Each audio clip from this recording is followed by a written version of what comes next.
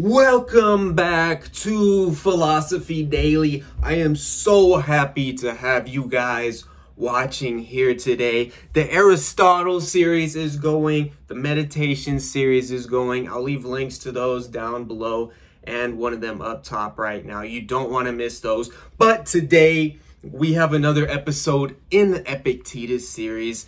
Today is a very deep quote from the Discourses that I'm really excited to share with you guys. As always, if you like the content, subscribe, hit the bell. If you disagree or think I left something out, go down in the comments and let me know. I love hearing y'all's opinion here on this channel. That's what this is about. This channel is a community for you guys, not for me. And with that being said, I want to be here for each and every one of you guys, the people that watch my videos. If you ever need anything, if you just need somebody to talk to, I am always available down below in the comments. And if you want to reach out to me personally, my personal email is down below in the description box. Do not hesitate to reach out to me. It's absolutely free.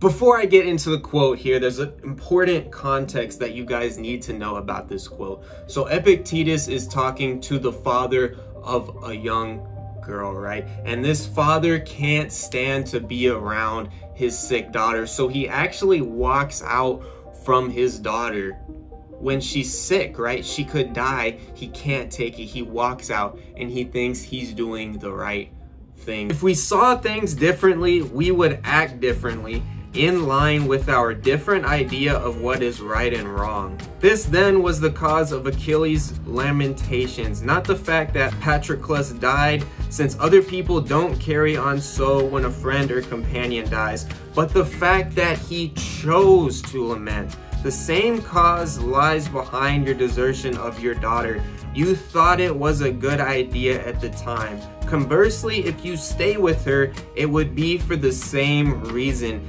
Now you are about to return to Rome. That is your decision. But if it changes, you won't go. In other words, it isn't death, pain, exile, or anything else you care to mention that accounts for the way we act. Only our opinions about death, pain, and the rest. Well, have I convinced you of this or not? You have, the man said.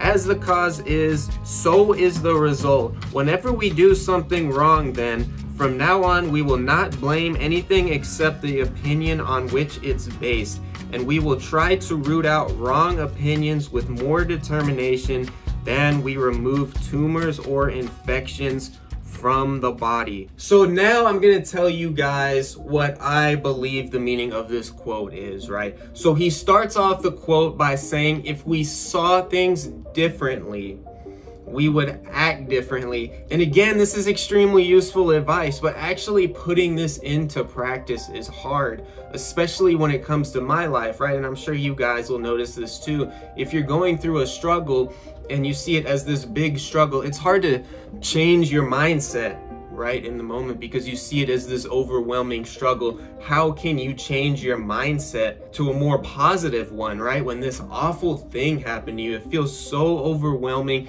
It feels like you screwed up everything, okay? Maybe you lost your job or something awful like that happened, guys. That's happening all over the world, especially right now with the whole virus situation and all the crazy stuff going on, right? But he's reminding us that we can see these obstacles differently, right? We can see them as a positive light. We can see them as something that we can learn from and become better from. He then further says that it's our opinions about things that cause our actions, right? So if we have this awful opinion about something, it's gonna alter what we ultimately do, right? But if we have a positive opinion, if we have a good opinion about something, it's going to change the way we act in a better way, right? So he's saying if we adopt a new mindset going into things. It's going to change our opinions on things, and it's ultimately going to lead to better things in our lives, because instead of seeing everything negatively all the time, we're going to be able to put a positive spin on it. Even if we lose our jobs, we screw up something, all right, we break our leg or something, we'll be able to put a positive spin on it. And honestly, guys, I struggle with this one a lot, right? I'm not gonna lie to you guys. I'm not gonna sit here and be like, oh, I have this perfected, because I absolutely do not. But let's say you have an obstacle going on in your life. What I do is I'm like, well, I can't be positive because it's a negative thing, right? But being negative doesn't help the situation. It makes the situation worse, right? If I sit around and bemoan the situation and am negative about it, I bring myself down to a place where I don't even need to be in the first place. But these things that I can't change, I can put a positive mindset in these situations, and it's gonna help me, one, overcome these obstacles, and two, it's gonna help me learn and become a better person. And through that, I will build myself up more and more and more for more intense struggles later on down the line. Because, right, we don't know what's gonna happen tomorrow. Something serious might happen tomorrow, so we need to be prepared for that. That's what Epictetus is saying here. And then he says, whenever we do something wrong, because it's inevitable that we're gonna screw up, we're gonna do something wrong, right? That's what he's saying. We're gonna mess up stuff. We're human beings. He's saying when we do mess up something, we are going to, with all our might, get rid of these awful opinions, get rid of these faulty impressions of things, right? We are going to put a positive spin on things, and when we do screw up, because we're gonna screw up, don't beat yourself up about it, right? That's what he's saying. But get rid of the awful impression, get rid of those bad opinions, right?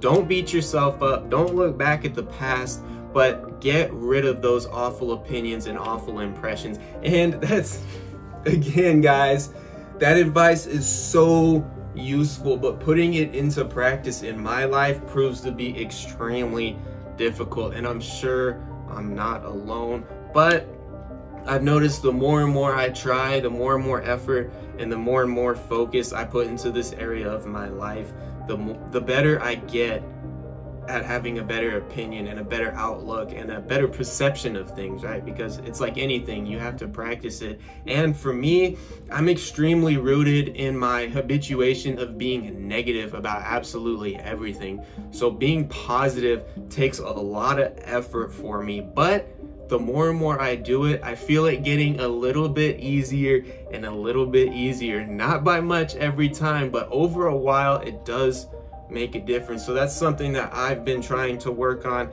and it's something that I've learned from Epictetus, and I think it is a great thing to share with the world. If you guys disagree with me or anything I had to say, or think I left something out, go down in the comments and let me know. I'm only human, right? I may have left something out or screwed something up. If you enjoyed today's content, go down in the comments and let me know. Subscribe, hit the bell so you don't miss anything.